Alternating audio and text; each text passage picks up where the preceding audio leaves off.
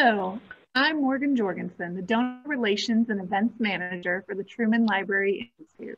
Welcome to Truman and Eisenhower, Presidents of the Heartland. This is the latest installment in our series of digital programming commemorating the 75th anniversary of Truman's presidency. Tonight, we're joined by Sam Rushay, Supervisory Archivist at the Harry S. Truman Library and Museum, and Tim Rives, Deputy Director of the Eisenhower Presidential Library, Museum, and Boys Home, who will share stories from the lives and presidencies of Harry Truman and Dwight Eisenhower. Sam and Tim, thank you for joining us. Thank you, Morgan. Thank you. The hour-long presentation, there will be a 10 to 15-minute Q&A session. Questions can be submitted during and immediately following the remarks via the Q&A feature at the bottom of your screen.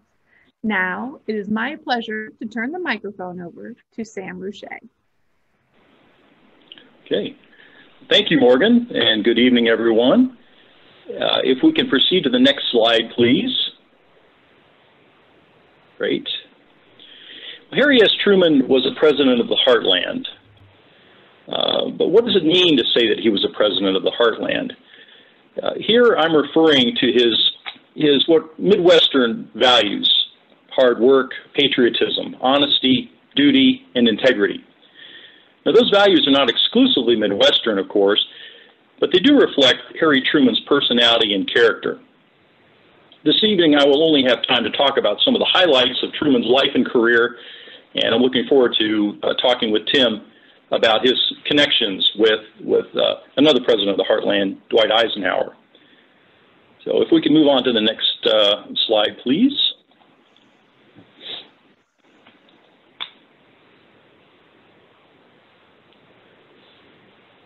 This is a photograph of Harry Truman as a young boy. He's in the first grade at Nolan School in Independence. This picture was probably taken in around 1890. Harry Truman was born on May 8th, 1884, in the town of Lamar, Missouri, which is about 2 hours south of Kansas City. And at age 6, his parents moved to Independence. His mother was interested in him attending public schools in Independence, Missouri.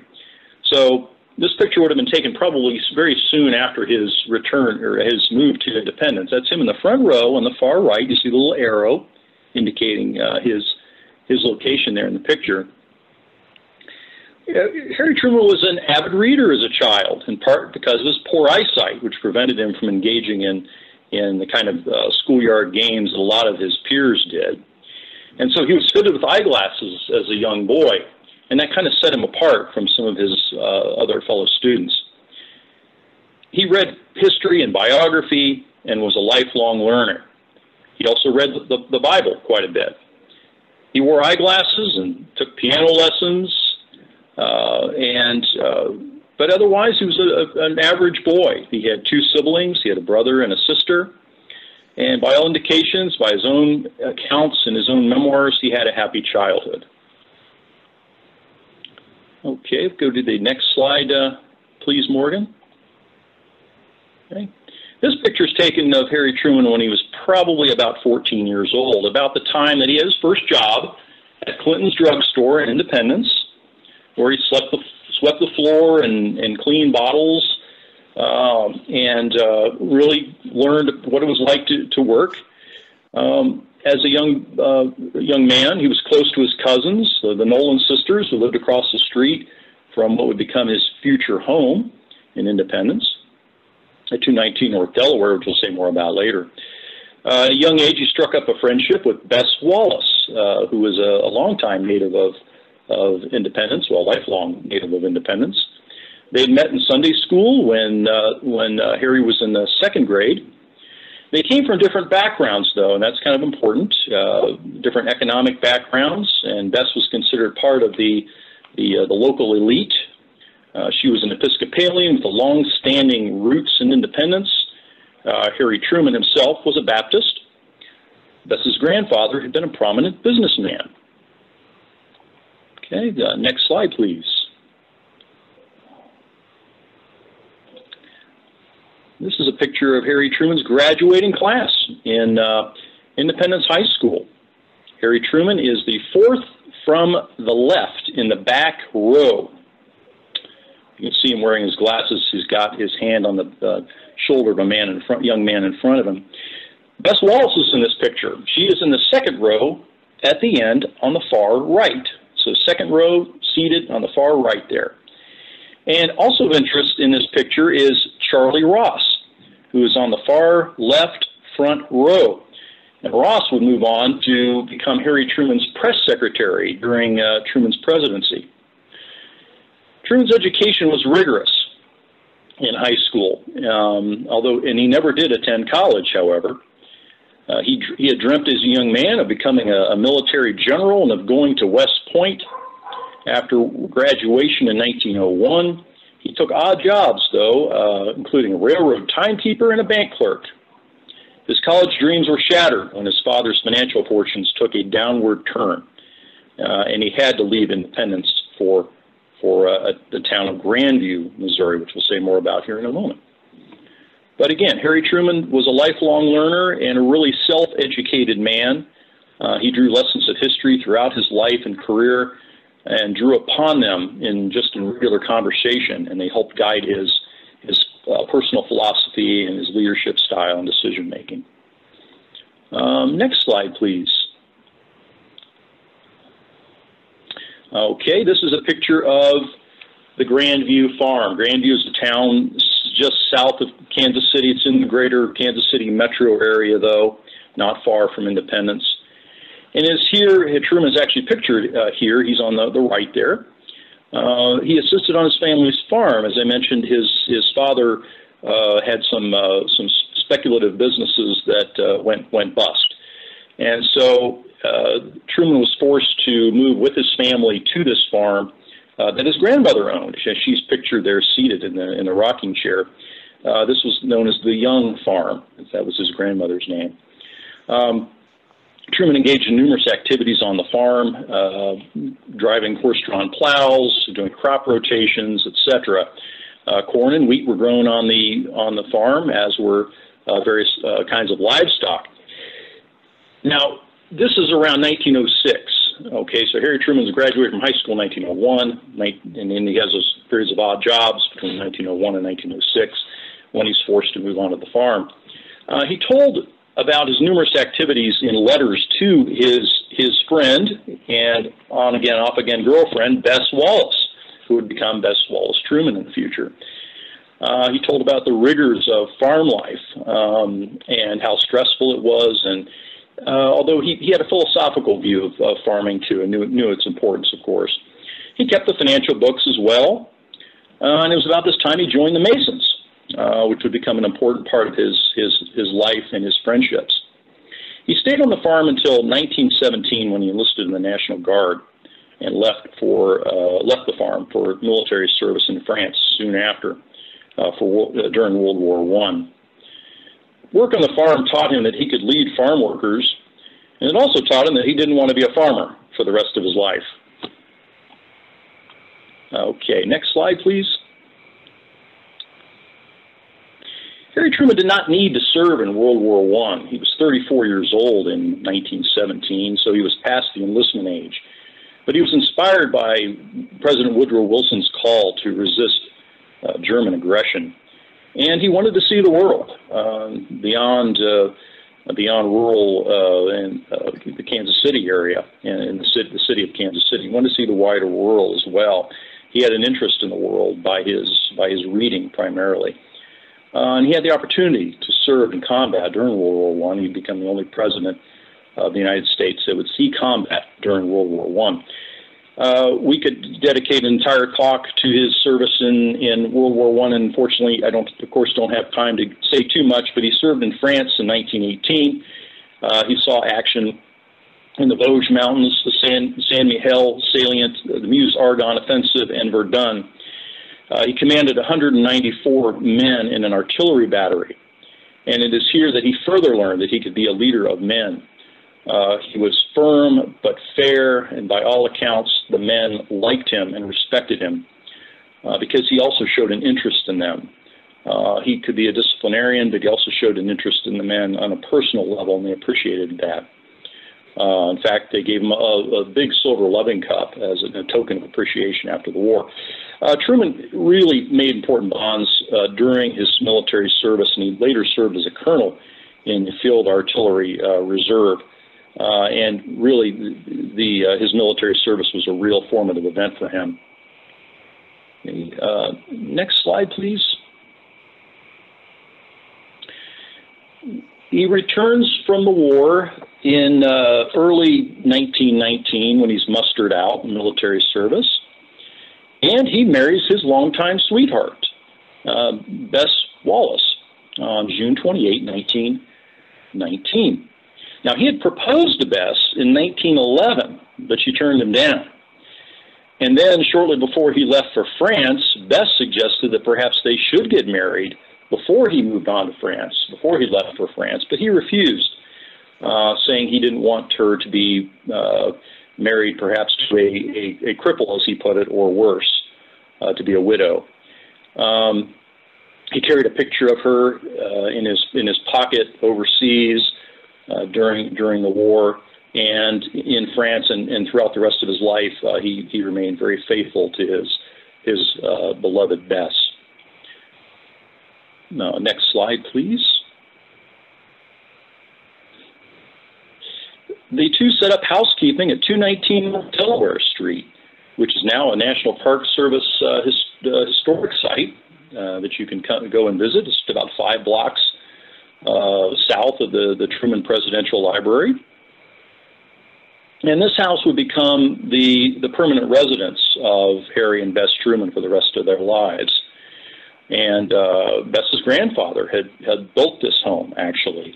Bess did not grow up in this house, though. She grew up just down the street at a house not far from this one. And I wish I had, it's such an interesting story about her life that I wish I had more time to get into. But it was at this time that Harry realized he had to find a business and something to make a livelihood with. And it's here that he established his haberdashery, which was a men's clothing store in downtown Kansas City with a business partner, Eddie Jacobson, which we'll say more about in a little while.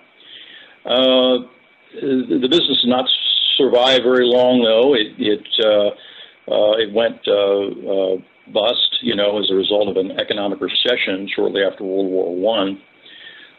So Harry Truman then had to find another occupation, which I'll say more about here in a moment.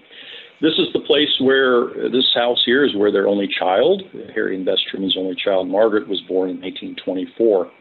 And this house really would remain Bess Truman's sanctuary, as well as her home, for the rest of her life. Despite their numerous travels to Washington, D.C. throughout Harry Truman's political career, they would always consider this home and Independence, Missouri as their permanent home.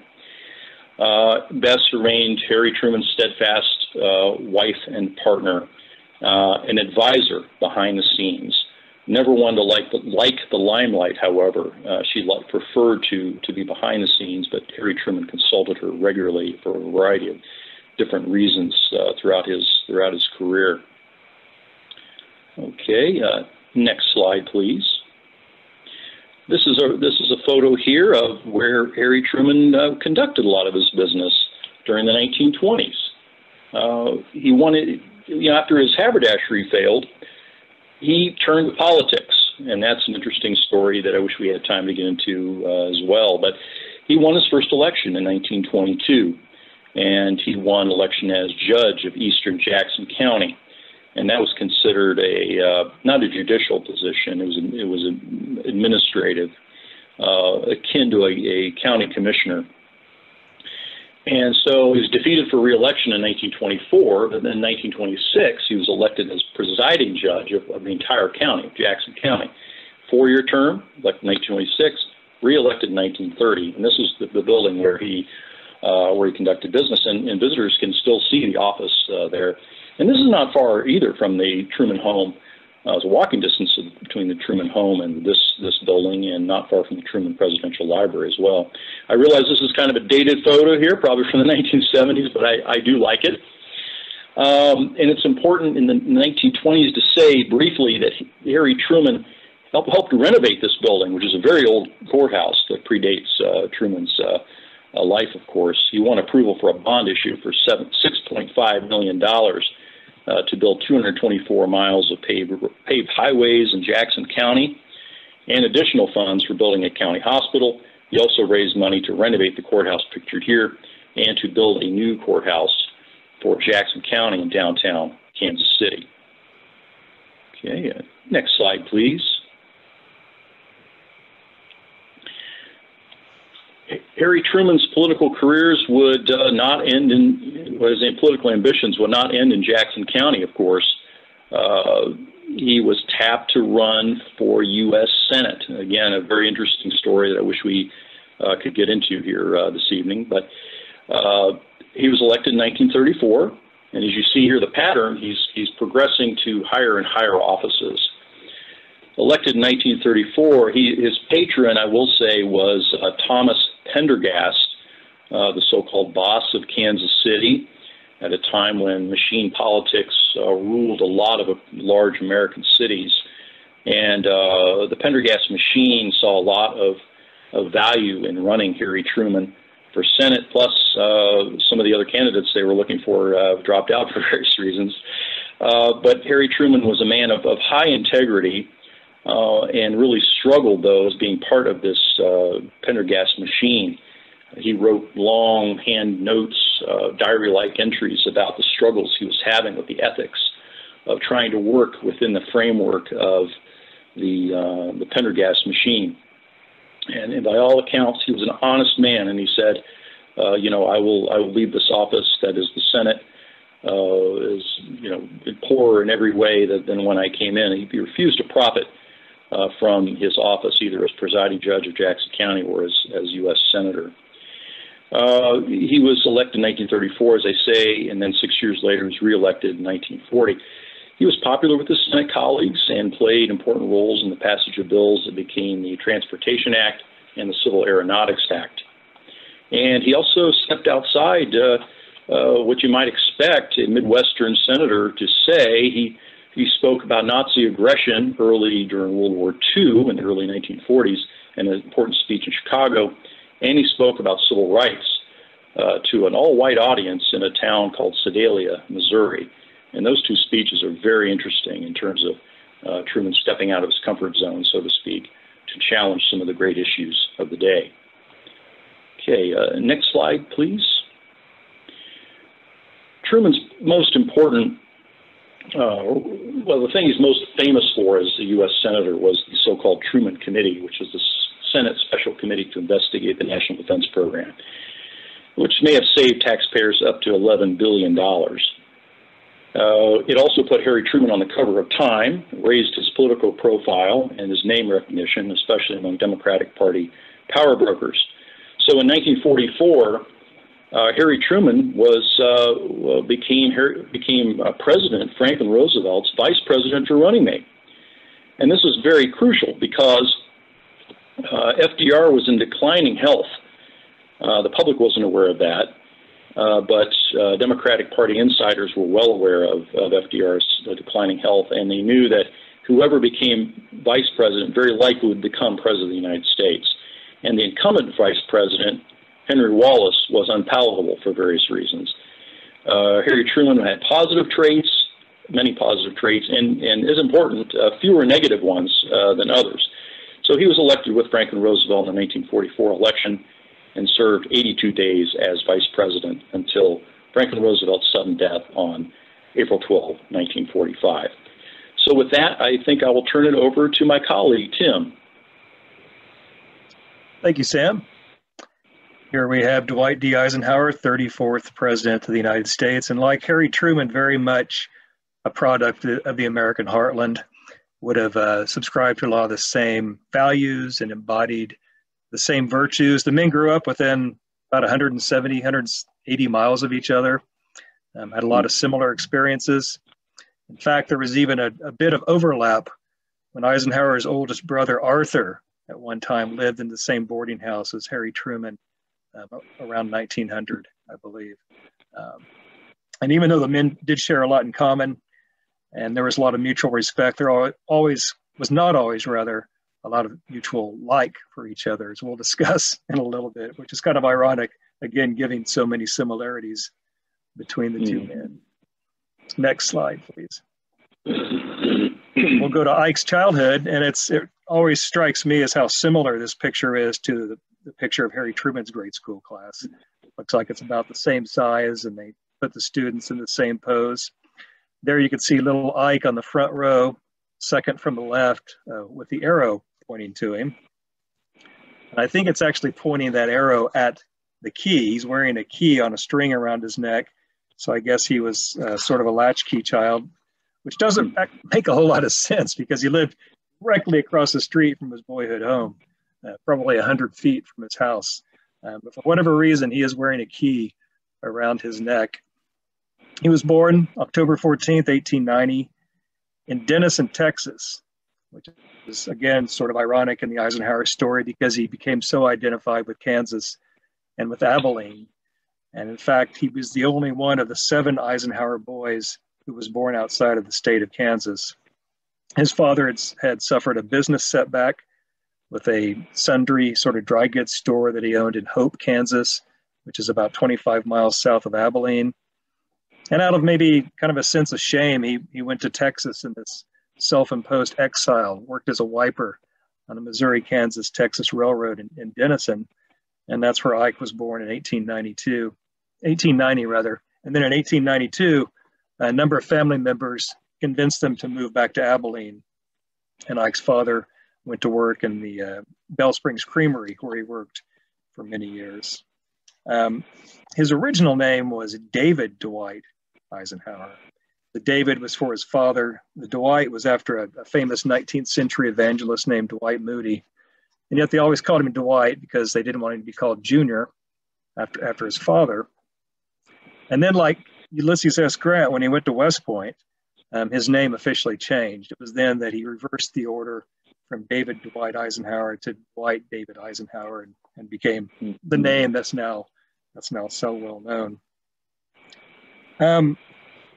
Abilene was an interesting town. It was only about not even a generation removed from its sort of wild cowtown past. Abilene is the terminus of the Chisholm Trail, so you had all that great history of the massive cattle drives up the trail to Kansas. Wild Bill Hickok had been the city marshal at one time, and so you had gunfights and everything that goes along with a cow town. And Eisenhower really absorbed and really enjoyed that history. Coincidentally, 1890, the year he was born, was also the year that the American frontier was declared closed. And so you had Eisenhower coming into the world at this transition in American history, from this open frontier moving into a more industrialized age. And in fact, there's great symmetry in his life. He was born the year the frontier was declared closed and died the year that Americans landed on the moon. So you can see this really broad range of history that Eisenhower embodied, and in fact, with his creation of NASA, helped create that. And the frontier gave Ike a sense of limits. If most of the free land was gone, if natural resources were in danger of being exhausted, then there had to be limits set upon expansion and upon what we could expect out of the natural habitat. And for reasons that would take a while to get into, Eisenhower's view of the frontier and of these limited resources would actually lead him to expand Social Security to a certain degree, which does take some explanation, so maybe we can get into that later. He was a good student. He really enjoyed ancient history. He enjoyed math, did well in school. Next slide, please. We'll see him a few years later. This is his high school, his senior picture, I guess we'd call it today. I graduated in 1909. He should have graduated in 1908, but when he was a freshman, he had an accident, scraped a knee, which became badly infected, and in fact, almost lost a leg and had to repeat his freshman year in high school. He had a brother, Edgar, who was a little more than a year older, who had dropped out of school and returned. And so the brothers would end up graduating together from Abilene High School in 1909, which being high school graduates in 1909 actually put one into an American elite. Only about 30% of Americans graduated from high school at that time. It's roughly 3 times that now. But Eisenhower, like Harry Truman, was always academically and educationally ambitious and wanted to get an invitation and a good education. He's a very good athlete, played baseball and football at Abilene High School. There, thank you. You see the baseball team picture. That's Ike on the back row, second from the right. It's always a little difficult to recognize Eisenhower as a young man because he had such a full head of hair. And of course, we don't think of Ike in our imagination or our memories as having a full head of hair. Usually a center fielder and a running back on the football team. Also organized the Abilene High School Athletic Association, which raised money for equipment and things like that the student athletes needed. There was a prediction in his high school yearbook. For every graduate, there was a prediction made by the editor. And the editor predicted that his brother Edgar would become president of the United States and that Dwight would become a professor of history at Yale University. So they were close, but not quite there. Next slide, please. Again, education. Eisenhower really wanted a college education, and he wanted to continue playing sports as well. The Eisenhowers were a very modest family economically. Some might say poor, but I would say that they were still within the middle class. They had this home now that we can see on our screens where they moved in 1898. It's now the center of our campus, still in its original location. I find it interesting that all 3 of the homes where Ike lived as a boy are still standing. The first, of course, where he was born in 1890 in Denison, Texas, is still standing, and it's a state park. There's another house in Abilene on Southeast 2nd Street where the family lived from 1892 to 1898, which is still standing. And then, of course, this structure, which was built in 1887. And like Truman's, there's a family connection in the acquisition of the home. This home was owned by one of Ike's uncles named Abraham Lincoln Eisenhower and sold the house to his parents in 1898. So Ike lived here from the time that he was about in 3rd grade until he left for West Point in 1911. Unlike Harry Truman, who had dreamed of going to West Point, maybe being a general as a boy, Eisenhower didn't really ever have, he said later, an idea of that growing up, but he really did want a college education. And his brother Edgar did too. And so Edgar started at the University of Michigan. And the idea was that Ike would work for 2 years and support Edgar. And Edgar would drop out, and Ike would go for 2 years, and they would kind of leapfrog their way through college. And so to support Edgar, Eisenhower was working at the Bell Springs Creamery, where his father worked, basically as a boiler attendant for about 84 hours a week. It was every night from 6 p.m. to 6 a.m. Now, during that time, he had renewed an acquaintanceship with a boy named Sweet Hazlitt. Sweet Hazlitt was from a rather affluent family. His father was a physician in Abilene. He'd gone to a private military academy, and Sweet was going to the Naval Academy. And he told Ike that if you want to get a college education, you should get a service academy appointment. And so Ike then dedicated himself to trying to get an appointment to either Annapolis or West Point. He really didn't have a strong preference. He just wanted that college education, and he wanted someone to pay for it. And so while he's tending the boiler, he's also studying every night during those 12 hours. Does well on the appointment. There's a competitive exam offered by Senator Joseph Bristow, and then Eisenhower secures an appointment. He was too old, however, to go to Annapolis. By this time, he was 20 years old, and he would not start college until he was almost 21.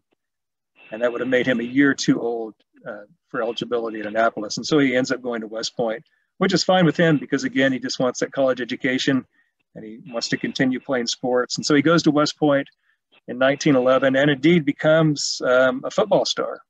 And in fact, he's starting to gain a lot of national attention. Plays in the game against the famous Jim Thorpe, Carlisle Indian School. Is on the verge of being a star when he suffers a really catastrophic knee injury in a game against Tufts University. And that's basically the end of his athletic career. Nothing he could fix at the time. And it was probably a torn ACL or something along those lines that are fairly routine now. But it was enough to end his athletic career and almost cost him his commission. And in fact, he could not join the cavalry because his knee could not take mounting and dismounting a horse. But he did make it through West Point. Academically, he was kind of middling in the middle of the class. He had a very high number of demerits. A lot of things, of course, minor infractions, but he accumulated an awful lot of them. His best scores were in English and in mathematics. In fact, he created some solutions to math problems that became then the school solutions.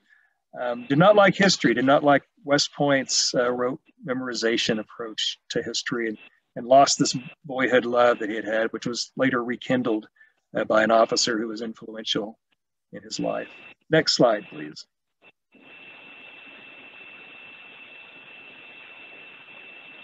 Ike and Mamie went on to become such a famous pair. Ike's just out of West Point. He goes to Fort Sam Houston, which is in San Antonio, Texas, which is still there, and he meets Mamie Geneva Dowd. Mamie came from a wealthy Denver family. In fact, her father had become a millionaire still in his 40s, thanks to the meatpacking business in Iowa in the 19th century, back when a millionaire, really meant something. So really immense wealth for the time. Lived in Denver, as I said, but they would spend their winters in San Antonio, where it was a good deal warmer. And really, the two met not long after Ike's arrival in the fall of 1915. And by Valentine's Day, 1916, were engaged and then married on July 1st, 1916. The war also affected their plans, as it did Harry and Bess, in that rather than waiting, the Eisenhowers decided to speed up their plans. And so they got married fairly soon. But of course, it was a very good, an enduring marriage and a very, very successful partnership. Next picture, please. But of course, there was that war. And as Sam said, Harry Truman's the only president to have served in combat in World War I. Well, combat's what Dwight Eisenhower wanted more than anything. He felt that in order to make his mark as an officer, to advance his career, he had to get to France, and made so many requests to get to France that he was threatened with disciplinary action. But instead, he had already been recognized for these great managerial and administrative abilities that he would become famous for. And so instead of going to France, he becomes the director of the National Tank Training Center at Camp Colt, Pennsylvania, which is by Gettysburg. And Eisenhower was in charge of training almost all American tankers. In fact, at one time, he had about 10,000 men under his command.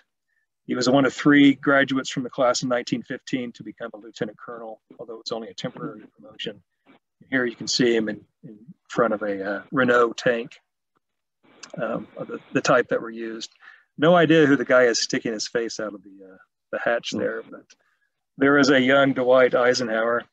Won very high marks, again, for his administration of the camp, and also for his administration of public health during the Spanish flu influenza epidemic of that time, which I think we can all relate to better now than we could a year or so ago.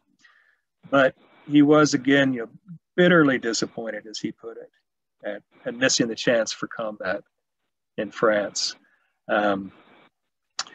Eisenhower was always considered by his peers to be blessed with a lot of luck.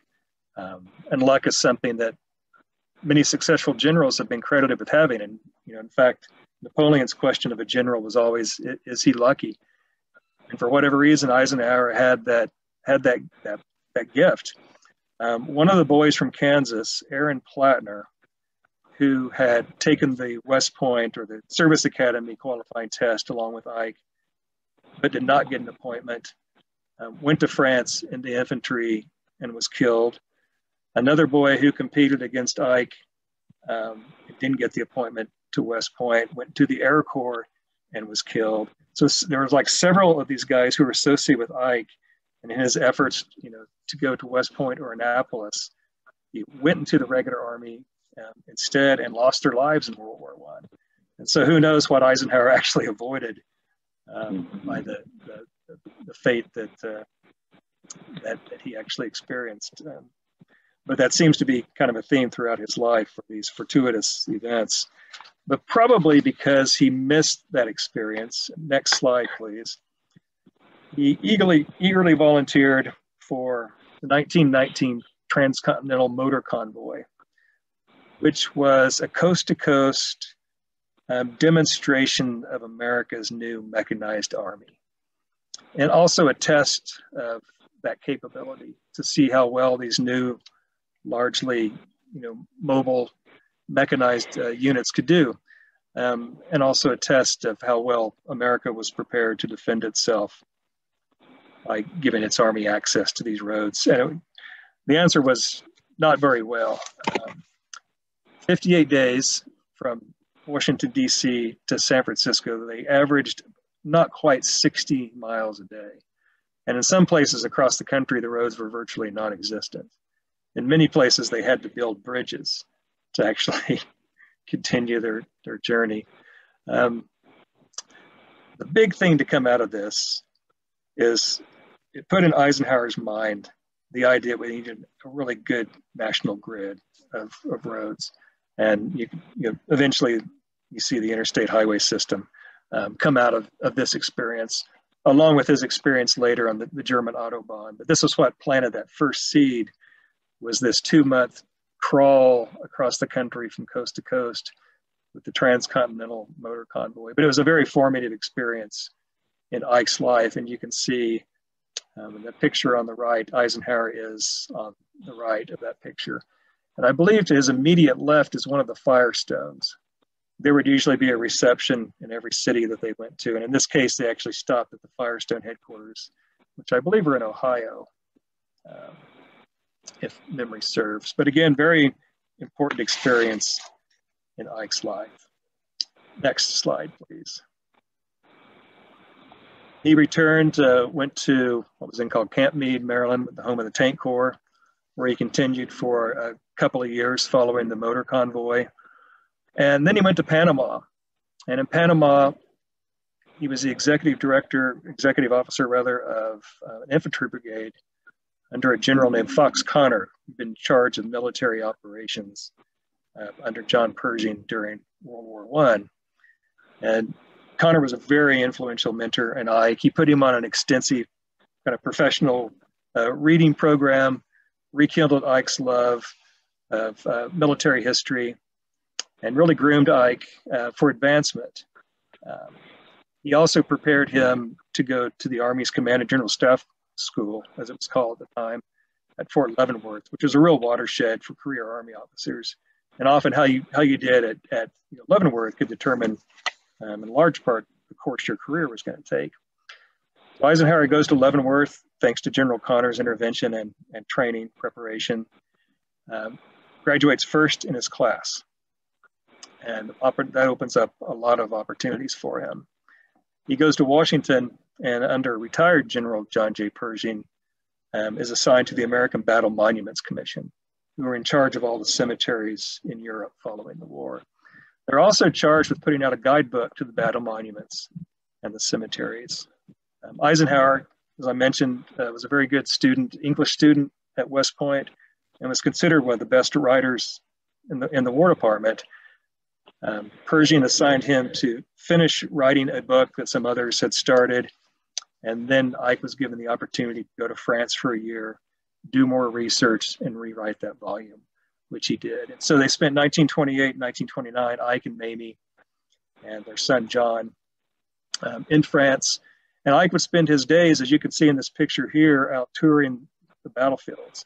And so he got to examine the entire Western Front that he had missed during World War I.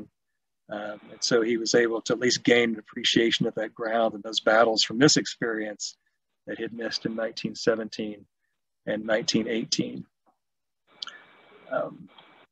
He returns, finishes up this guidebook, which you can still find copies of, surprisingly, becomes an assistant to the Assistant Secretary of War, studying war mobilization, travels around the United States, studying how ready industry would be to convert to a wartime footing, if that should occur. works closely with Congress and other political leaders. And it's a really good education just in the ways of Washington, in the ways of the political bureaucracy. And as Ike later said, it was his introduction to the military-industrial complex that he would make so famous in his farewell address. He then becomes an assistant to Douglas MacArthur, who was the Army Chief of Staff. And then he follows MacArthur to Panama, where MacArthur's there really to form a Philippine Army defense force in preparation for the island's eventual independence. And there Eisenhower is really given the day-to-day work of building an army from scratch. Again, just an invaluable experience. I know we need to get moving, so next slide, please. At the end of this career of really hard work and a lot of ambition, of course, culminates in his appointment as the Supreme Commander of the Allied Expeditionary Force. And his supreme moment on June 6, 1944 is the D-Day invasion, which I really think is the moment that at that moment people knew that he was probably going to be president someday. Just the respect that he had and the reputation for competence and leadership. You know, it was pretty obvious that this guy was someone to look out for politically. And here's that iconic photograph of Eisenhower with the men of the 101st Airborne the night before the invasion. And he kept a copy of this picture on his desk the rest of his life, whether as president or as a private citizen. Next slide, please. And he left this message the night before the invasion, taking personal responsibility if the invasion failed. And this is an item that we have in the Eisenhower Presidential Library and Museum. And I think it's our single most important item just because of not only how momentous that historic occasion was, but just what it tells you about Eisenhower's leadership and his sense of duty. If you can't read it, it says, "Our landings in the Cherbourg Harbor area have failed to gain a satisfactory foothold, and I have withdrawn the troops. My decision to attack at this time and place was based upon the best information available. The troops, the air, and the Navy did all that bravery and devotion to duty could do. If any blame or fault attaches to the attempt, it is mine alone." And then some of you will see that it's misdated July 5th, but we'll talk about that later. But I think we better keep moving into the presidency at this point. Okay. Right. Okay. Thank you, Tim. Okay, we're going to shift gears and talk about Harry Truman. And, you know, many of the things Tim and I are talking about could themselves be separate talks. So I do apologize for glossing over some very important things, but I'm hoping to at least hit some highlights. I mentioned Harry Truman becomes president suddenly on April 12, 1945. And few, if any, presidents have ever faced similar challenges that Harry Truman faced, particularly since he was very ill-prepared by Franklin Roosevelt. The two had only had 2 meetings during his 82-day vice presidency. And what was happening was the war against Germany, that is World War II against Germany, was concluding, and it would conclude in May, the following month. But the war against Japan was still very much happening, ongoing.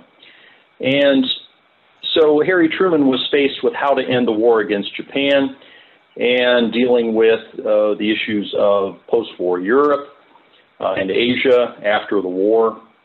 And so he has a meeting here in July of 1945 with the so-called Big Three meeting: Winston Churchill, Truman, and Joseph Stalin.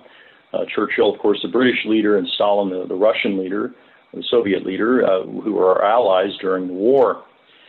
And, you know, Harry Truman, some of his greatest successes had to do with the forming of a framework or a structure to conduct the Cold War, which would occur after the end of World War II.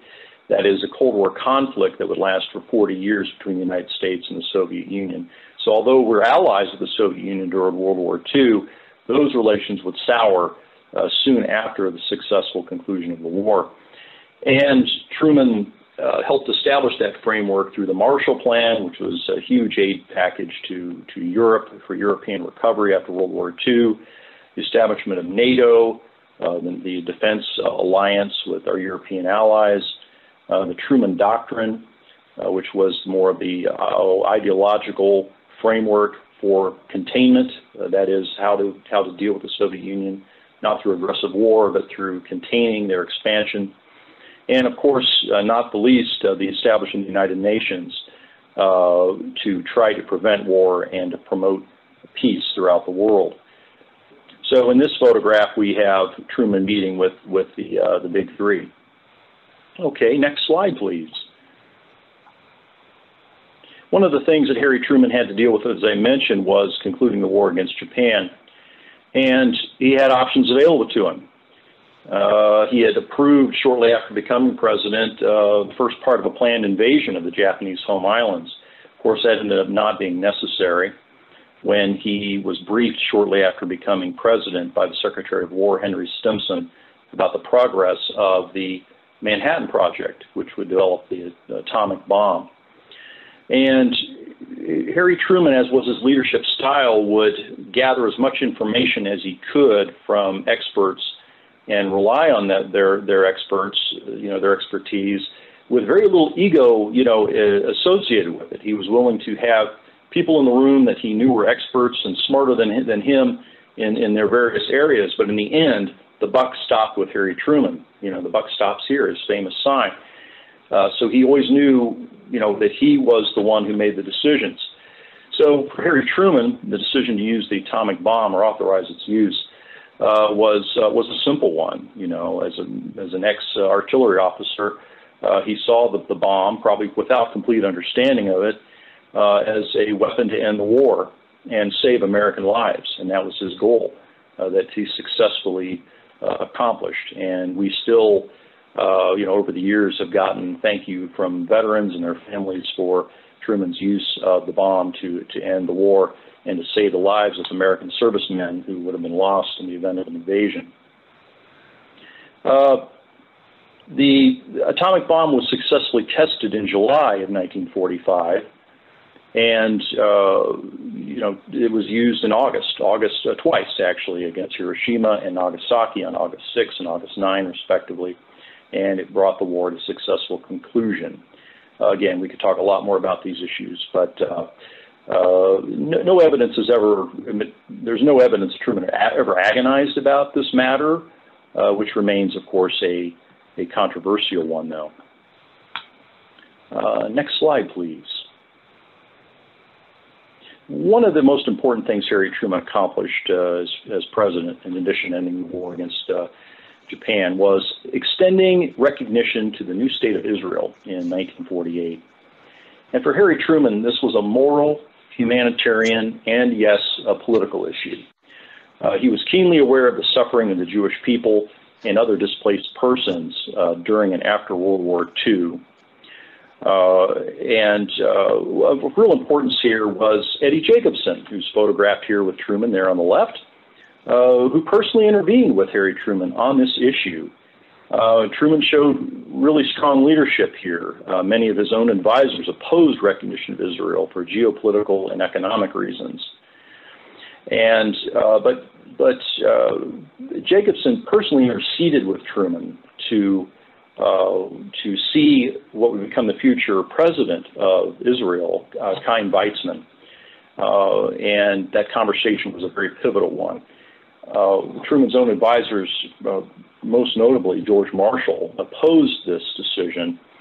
The fear among his advisors was that it would cut off oil supplies because of possible Arab embargo if we were to recognize Israel, and it would increase the leverage or power of the Soviet Union in the Middle East.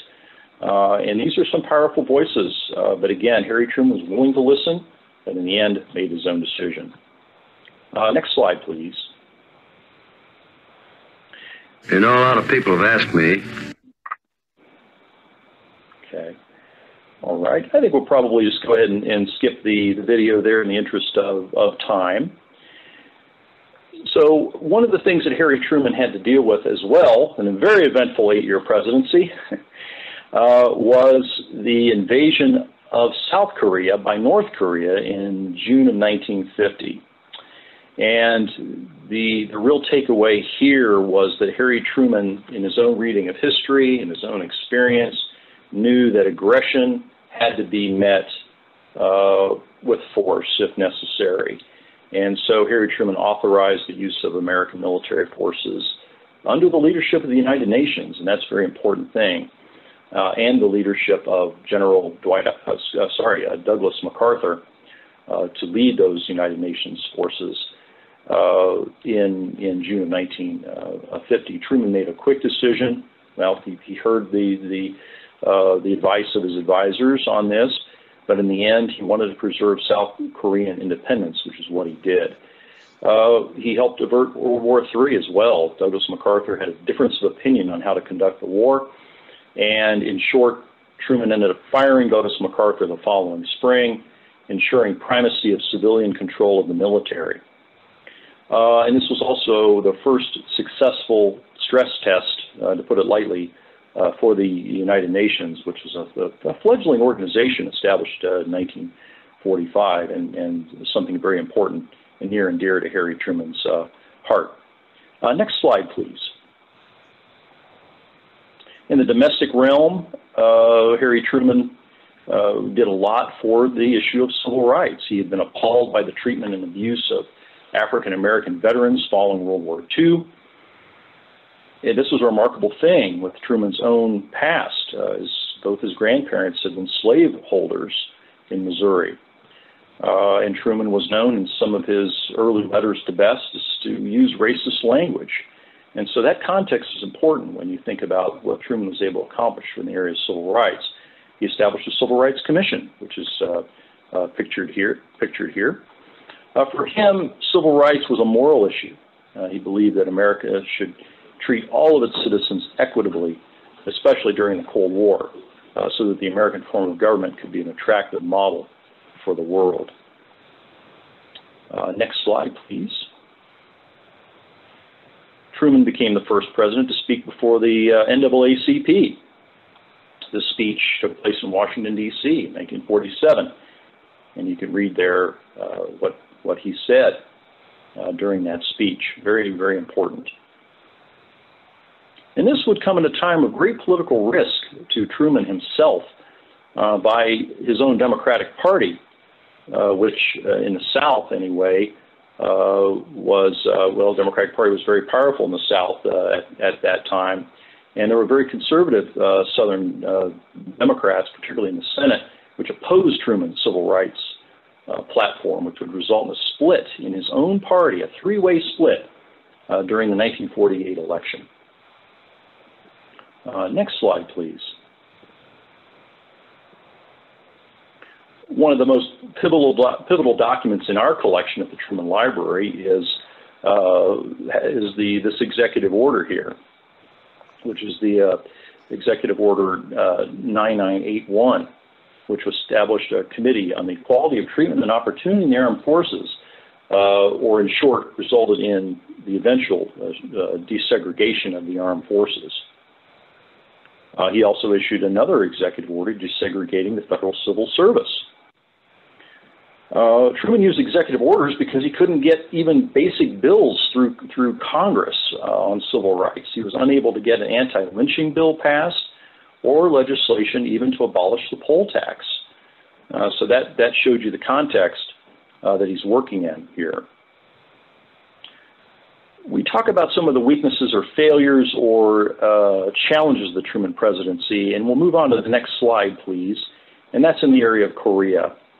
And again, these are big issues that we don't have time to get into here, but in late 1950, Truman authorized the use of the United Nations forces to push North Korean forces back across the 38th parallel back into North Korea. In other words, not only did he push North Korean forces out of South Korea, he authorized the use of those same forces to pursue the North Koreans across the border, try to unify the country, remove the North Korean government of Kim Il-sung. However, what happened is that the push went too far to the border with China, which is North Korea's northern border, and that resulted in a massive invasion by Chinese forces in support of North Korea, the North Korean allies. And so this resulted in a protracted stalemate of the Korean War that Tim, I'm sure, will say more about here. But it really cost Truman politically and the Democratic Party in 1952 election. And Korea, in addition to its very positive legacy, had also a negative legacy of limited undeclared wars, which did not result in a Third World War, but did exact a very high price on civilian populations in Korea and later, particularly in Vietnam, and on American service members killed or injured during those conflicts. And of course, in Korea, there was no peace treaty, even to this day. Next slide, please.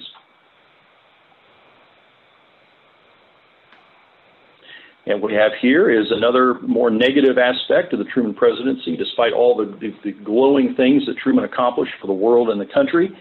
The loyalty board, the establishment of the loyalty board was not one of them. Even prior to Joseph McCarthy making accusations of communists in government, just 3 years prior, Harry Truman had issued an executive order that would create a loyalty board that has a lot of aspects to it, but basically it was Truman's effort to try to preempt more stringent efforts by the Republicans to try to root out communists. So even before McCarthy's charges, Harry Truman was dealing with the communist in government issue, and it was an issue that he really didn't think there was a severe threat, to the U.S. government by communists within the government. But he did establish a loyalty board, and part of the problem here is that Truman distrusted the FBI, which was really involved in this implementing the loyalty program, and Truman disliked its director, J. Edgar Hoover. Charges could be based only on unfounded accusations, and there were a number of employees who lost their jobs. Some of them, for legitimate reasons, but others because they were just rooted out and unfairly rooted out. Standards of procedural safeguards and standards of evidence were lacking. So I think we'll move on here. I'll pass it on to you, Tim. Okay.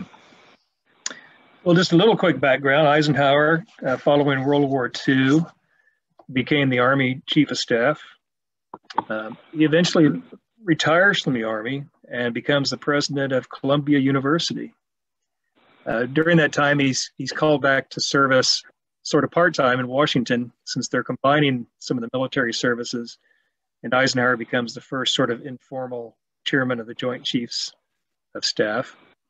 Then also, while he's still at Columbia, President Truman taps Ike to become the first Supreme Allied Commander of NATO in December of 1950, and then in early 1951, Eisenhower goes to France. I believe it was still in France at the time, to take up that position. And in many ways, I mean, his running for president was to protect many of these internationalist organizations, same ones that Harry Truman supported. The Republican Party at that time was deeply divided between sort of Eastern moderates who believed in internationalism. They believed in the United Nations. They believed in NATO. They believed in a European defense community, as opposed to the more America First old guard conservatives, as they were all often described, led by Senator Robert Taft. Eisenhower had, for a number of years, been declining invitations to run for president as both a Democrat and a Republican. And we know from both men's diaries, Dwight Eisenhower's and Harry Truman's, that Harry Truman brought Eisenhower to the White House and offered to run as his vice president if Ike wanted to run for president as a Democrat. Ike was a Republican. And largely because he believed the Democrats had been in power for too long in Washington, for 20 years in the White House, that there had been too much centralization of power and too much deficit spending. Those were his main reasons for identifying as a Republican, but it was as a fairly liberal to moderate Republican dedicated to internationalism. Had Robert Taft, in fact, there was a meeting between the two men, and Eisenhower said, if you'll agree to support, say, NATO and the United Nations and the European defense community, I will publicize this letter I'm holding saying that I am not a candidate for president in 1952. Taft would not agree to that statement. Taft would continue to oppose those organizations. And so Eisenhower decided to run largely for those reasons against Taft. And then given his popularity just in general, was able then to easily win the election once he had won the Republican nomination, which took a little more work. But at any rate, to get quickly into this slide, when we're talking about the greatest things that Ike saw as accomplishments or as failures that we'll discuss, I like to use his words. And he thought in terms of foreign policy, the end of the Korean War was the first one. As Sam said, the war had stalemated, became a big problem for President Truman. Eisenhower, during the campaign in October of 1952, in a speech in Detroit, pledged that, if I am elected, I will go to Korea. And just the image of the successful military leader saying he was going to go to look at the situation inspired a lot of confidence. In fact, it gave him like an immediate 5% bump in the polls.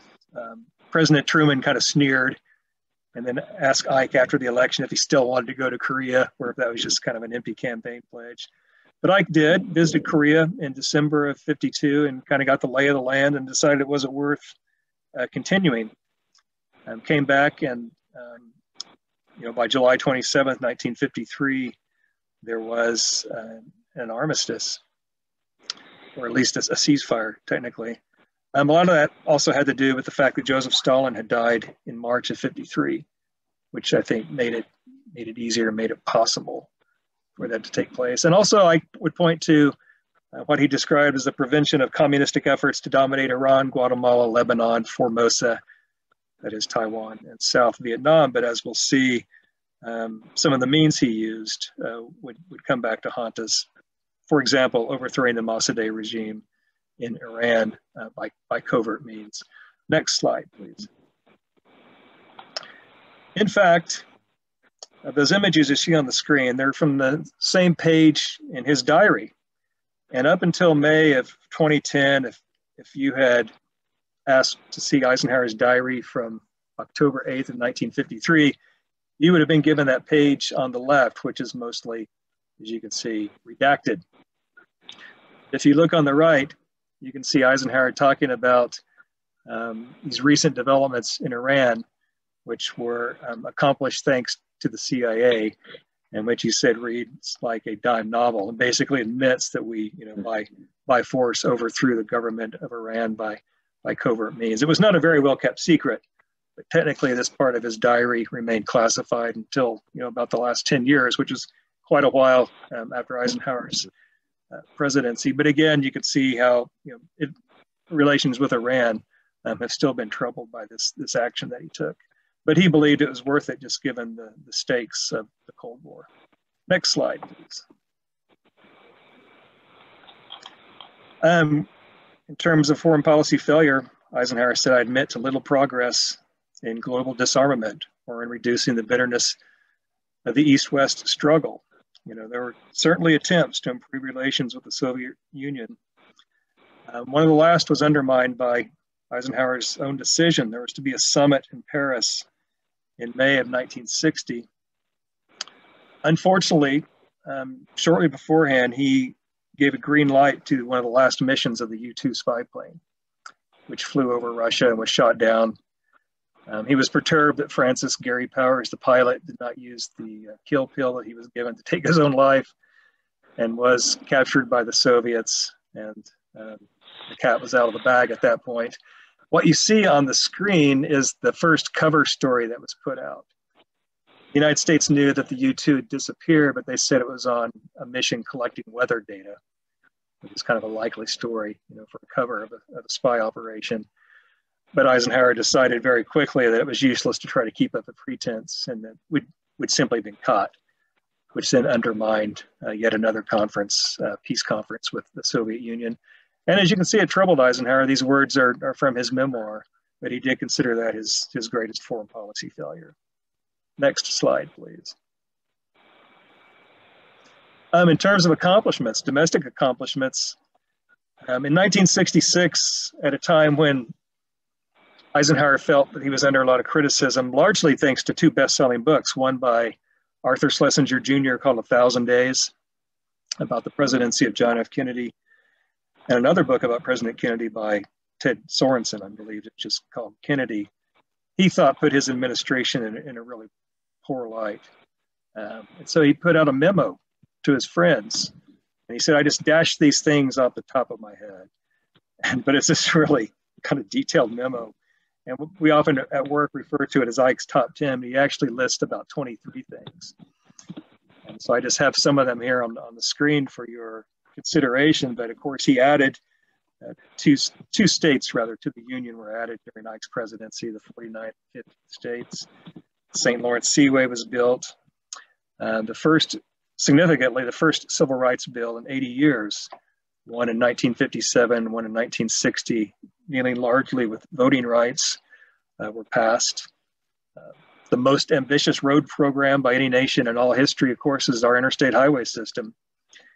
Eisenhower did not completely reject the New Deal. In fact, he really accommodated much of FDR's New Deal and Harry Truman's Fair Deal. The interstate highway system cost more than all of the New Deal social programs and work programs combined. So it was a massive public expenditure, and of course, something that many of us experience almost daily in our commutes. He notes, as you can see, the initiation of the space program, which was NASA, began under President Eisenhower. Next slide, please, just to kind of finish this one off. Desegregation in Washington, D.C. and the armed forces, the Defense Education Bill, which occurred in the wake of the Sputnik, Soviet Union Sputnik satellite, which really put a scare into Americans in terms of our technological capabilities. And the Defense Education Bill was one of our responses to it. The use of federal power to enforce orders of a federal court in Arkansas, Little Rock, which we'll discuss. But on and on, Eisenhower saw these as accomplishments that were being overlooked in sort of what he felt was this adulation of John F. Kennedy's administration. Next slide, please.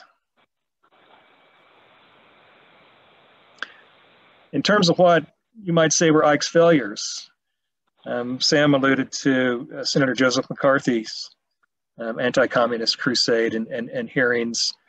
Eisenhower was very anti-McCarthy and really worked behind the scenes, which he preferred to do in combating McCarthy, but did not confront McCarthy directly, which is still a better debate. There's still being books published even in the last few months of Eisenhower's dealings with Joe McCarthy, whether he took the right tact or not. So that's one that's not going away anytime soon. He admittedly did not convert the Republican Party to what he called his middle way governing philosophy. And he did not provide moral, rhetorical support in terms of civil rights and as a civil rights leader. It was a little tepid. For example, after the Brown versus Board Supreme Court case, he didn't say, this was a just decision, it's way overdue. He just said the Supreme Court has spoken and I was sworn to uphold the law, which looked like that he almost disagreed with the court, but he would kind of, accept it and move on. And something else that's come up that I have more awareness of an issue. Sam and I first did this program more than 10 years ago. And so a lot of these slides were put together at that time. And one, of course, I think thing that many of us have more awareness of is the history of gay civil rights. And as Truman had his loyalty review board, Eisenhower banned gays in federal employment in the mid-1950s, largely for security reasons too. And so you're starting to see more criticism of Ike for that action as well, but it's all within the same context of security and the Cold War and the Soviet Union, which is not to excuse it, but I think something that can clearly be seen as a knock on his leadership. Next slide, please. Well, we all know what Harry Truman's saying was. I think everyone knows the buck stops here. Eisenhower had a saying too. You can see it here in Latin. So I'm sure my pronunciation is incorrect. Suavitur in modo, fortier in re, which is gently, basically gently in manner, strong indeed.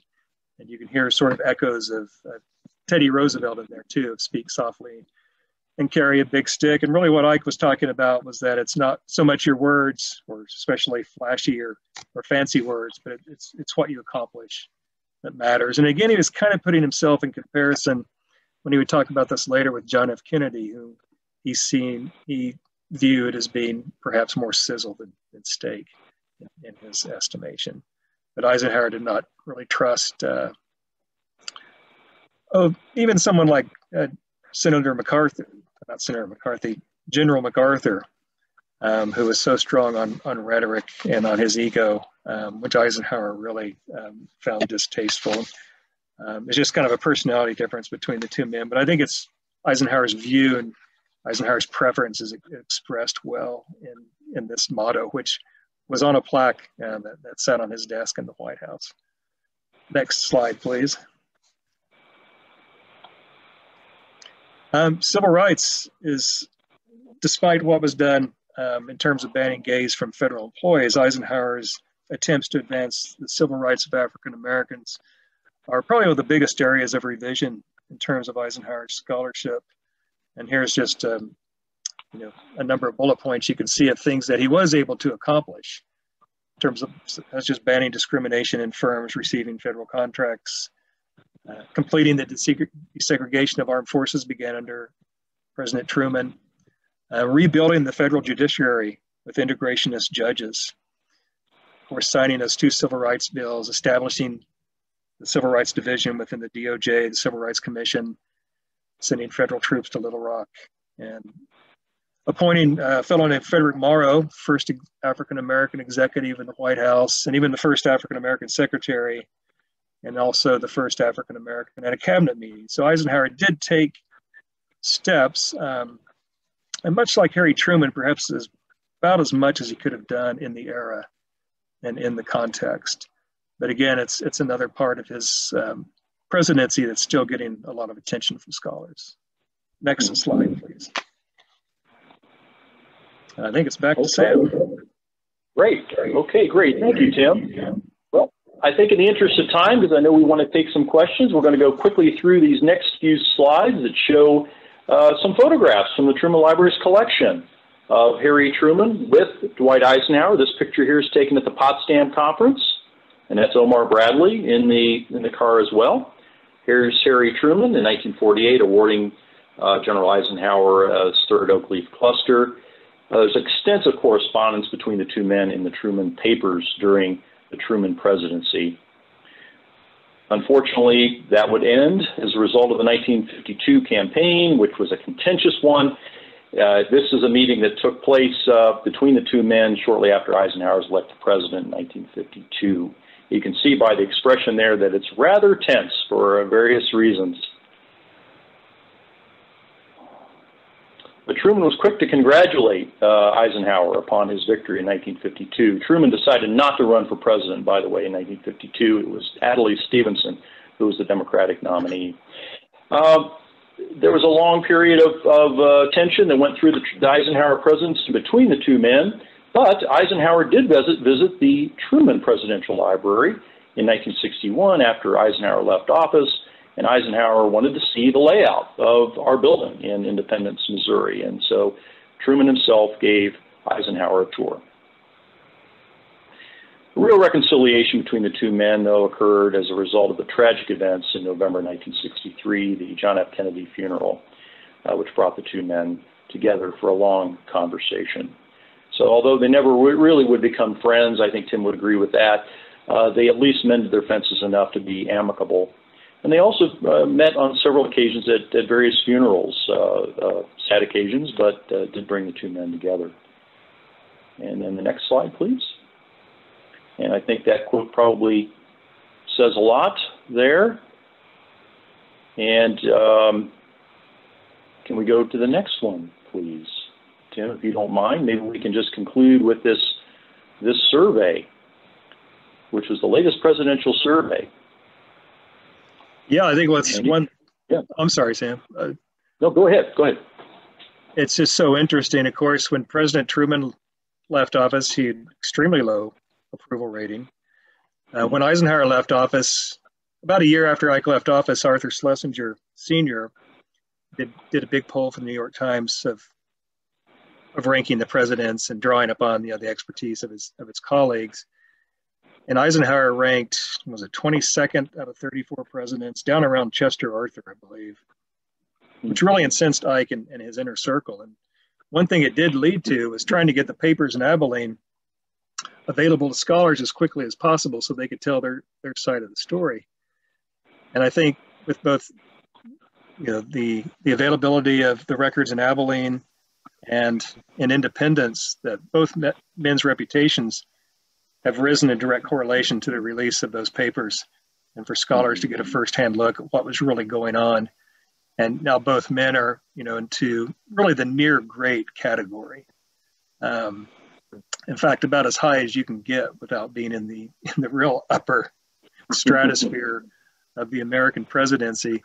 And so they both really rose fairly rapidly in reputation since the time they left office. And again, so much in part to the archival record, but also just that advantage that hindsight gives us. And probably we'll have to say, in comparison to some other successors, they look pretty good too. But it has been a remarkable rise for both men. And can you really rank people as precisely? No. And there's always still some subjectivity associated with these polls, but you could see in the estimation of professional historians and political scientists, both men are in really good company at this time. But there'll be further revisions. Some presidents' stock goes really down. Woodrow Wilson used to be ranked among the top presidents, but Wilson's record on race and single-handedly, segregating Washington, D.C. and the federal bureaucracy has really made him drop in the eyes of many students now. And that will happen with decisions that both Ike and President Truman made will probably affect how they're seen in the future by historians too. But both men have had remarkable posthumous presidential careers, at least among scholars. So. Yep, I wholeheartedly agree with that, Tim. And so I think we'll turn it back to you, Morgan. Okay, excellent. Thank you, Sam and Tim, for a wonderful presentation. If you have a question and haven't added it to the Q&A feature at the bottom of your screen, please go ahead and do so now. You can also like a question that's already been submitted that you would like to see answered, and we'll just take a few of these here. Okay, so the first question we have is for Tim. It's from Zachary and asks, is there a book you came across that deals with Eisenhower's views on the frontier as limited, or is that drawn from your own observation? It's not in any book yet. There are a number of letters in which I spells that out for a friend of his. There's an article I did that appeared in Prologue magazine in 2015, which you could probably find online. But no one's really expanded on that in a book yet, which I've always found it such an interesting tie of Eisenhower's view on the frontier, and how that affected his ideas on economics and any number of things and on policy. If there are a way, I'd be happy to make copies of those documents available to you. So if you'd just like to contact the library, we could do that. But he did talk about it quite a bit, and he's explains it really well. Excellent. All right. Our next question is from Pam, and Pam asks, what was Eisenhower's most defining moment that he designated in his life outside of D-Day? Well, he was often asked what his greatest accomplishments were. And he would usually say the defeat of Nazi Germany 11 months after invading the continent of Europe and 8 years of peace and prosperity as president. Those were his stock answers. But at age 77, Eisenhower was a very avid golfer. And in retirement in Palm Springs, California, he shot a hole-in-one at age 77, and he called that his greatest achievement. So I guess that puts it all in context. But generally, that the defeat of Hitler and then the 8 years of peace and prosperity is what he considered his crowning moments. I guess he had two. Okay, I think we'll take this last question in here. It's a little bit longer of one, but I think it should be fun. There's a question from Richard that says, both HST and DVE are ranked in the top 10 of effective presidents. Could you each argue why the other should be ranked ahead of your guy? So Tim, you would have to argue for Harry. Sam, you would have to argue for Ike. And we'll end after this one. Okay. Do you want to take a stab at that one, Tim? Yeah, I was hoping you would. You know, I think that in many ways he might have to admit grudgingly that Truman devised some policies that he agreed with that he followed, particularly in foreign policy, in containment. And then when Eisenhower became president, he formed this committee and had a code name of Project Solarium, and where they had teams that debated different foreign policy approaches, one of which was containment, one was liberation, and one was like massive retaliation. They basically came out with a containment-like foreign policy that was clearly based on Truman's model. But, you know, also in other ways, Eisenhower followed Democrat policies, like in the New Deal, which he accommodated. And in other ways, I think he would have had to admit that, you know, he found their ideas useful, if maybe perhaps in some need of modification or better administration, that they weren't, that their side wasn't completely without merit. Sure. And I would argue that Eisenhower was a very unifying figure. Now, yes, he did face divisions within his own party, but he was able to really unify the American people in a very unique way. I think if he could have been reelected in 1960, he probably would have successfully been elected for a third term had the Constitution permitted it. And also, I think his consolidation of the New Deal, Fair Deal policies, as you mentioned, deserves a lot of credit there too, making them more palatable to Republicans. And having Eisenhower as president with his stamp of approval, so to speak, helped really make them acceptable, and not to mention the Cold War framework that he strengthened as well. And I think Eisenhower deserves great credit for at least bringing some, maybe not ideal ending to the war in Korea, but one that averted a third world war. That's a good string question, Richard. Thank you for that. It really is. Great question. Great question. All right, we will go ahead. Richard's referring to the picture. Yes, Bess is in that picture early in the presentation. So I'm thinking of the right one. Excellent. All right, thank you everyone for joining us today, and special thanks to Sam Rushay and Tim Rives for this excellent and informative presentation. The Truman Library Institute is selling commemorative bricks that will be installed outside of the stunning new entrance to the Truman Library. The bricks start at $175 and they make excellent gifts for Truman fans. You can visit our website at trumanlibraryinstitute.org/bricks. Order yours today. To find more information about future programs commemorating the 75th anniversary of Truman's presidency, like the February programs listed here, be sure to follow the Truman Library Institute on Facebook, Instagram, and Twitter. You can also find Sam and Tim and the Truman and Eisenhower libraries at trumanlibrary.gov and eisenhowerlibrary.gov. Thank you for joining us, everyone, tonight. And thank you once again, Sam and Tim. I hope everyone has a great evening. Thank you.